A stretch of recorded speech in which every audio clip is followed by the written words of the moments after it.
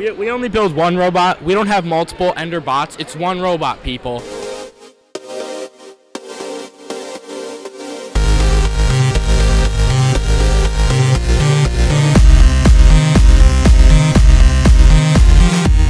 So, the first question I have for you guys is, what is your team name, your team number, and your name? Oh, we are Team 5484 EnderBot, and we're from Corning, New York. Yeah. What's your name? My name is Avery. My name is Derek. I'd just like to emphasize that it is a common misconception that it's EnderBots, but it is actually EnderBot. If you look in our registration, you will notice that there is no S.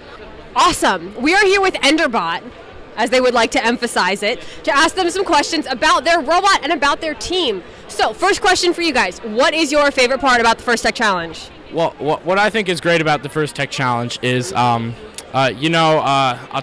memeing the glyph pit. Every time that our robot goes in, it just gives me joy, That's my favorite part about everything, Yeah. Such a great answer.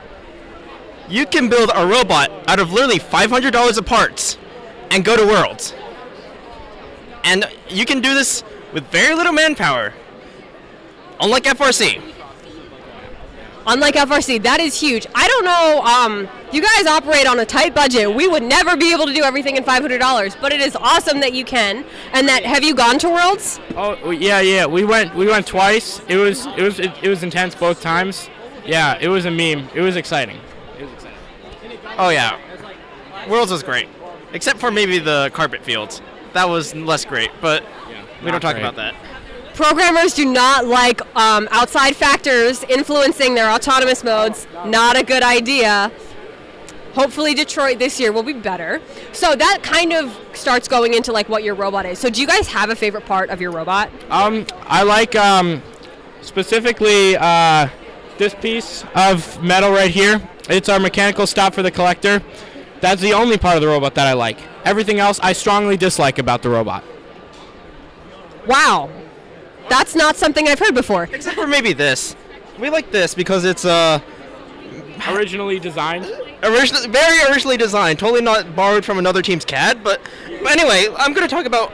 I'm going to talk about another part of the robot that I really like, or really find interesting, which is this linear actuator that we use to go into the board. It presses down, like it extends down to hold down the bouncing board. Then we drive up. Surprisingly, we can actually bounce decently, and I have no idea how. Oh yeah, it's very innovative. We haven't seen anything like it, and we don't think it's because it's a less efficient method of doing it. It does sound super innovative, super unique. I've never seen anything quite like that, so it's awesome to hear that you guys are being creative. Creativity is like a huge part of FTC. So, this is my last official question. So, if you guys could give any piece of advice to a rookie team, what would it be? I think that they should make sure that in the comments of your code you make a drawing of Sonic with the text things, and make the name of your program Sonic Autonomous. Then you win. Gotta go fast. Win ESR. Gotta go fast. Then you almost win ESR, but you did that. But I'm gonna add on one.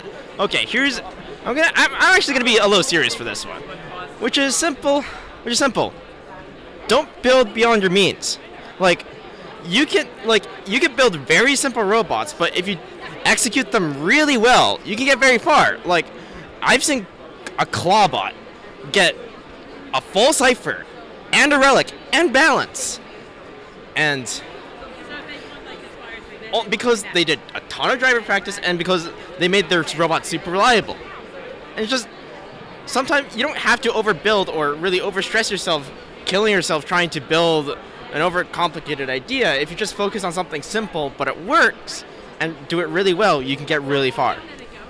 Yeah, that's such great advice. I know that's something that my team has definitely done too, or struggled with actually. So picking something simple, sticking with it, and going with it all the way through the season. So my last other question, and we have, who is this here joining us? I'm Nico Tripany. Hi, Nico. Okay, so we've got Nico, Avery, and Derek here with us now. And you guys can all answer my very last question. What would you like to say to the unicorn? Hi. Original. I know. Such creativity. Wow. You are a unicorn. Again, that's the most profound words of wisdom I've heard spoken to the unicorn the entire day. I'd like to apologize on behalf of Corning Robotics for any previous interactions with the unicorn that may have traumatized it. I don't think that anyone from Corning has. Oh, never mind. It was the other unicorn. I'm going to link the GorillaBots interview. So GorillaBots and EnderBots are sister teams, and they met one of the other unicorns. This is Aristocorn. They met Eunocrides. So I think that's what he's referring to. Yeah, thank you guys so much for your interview. Good luck today. Oh, thank you.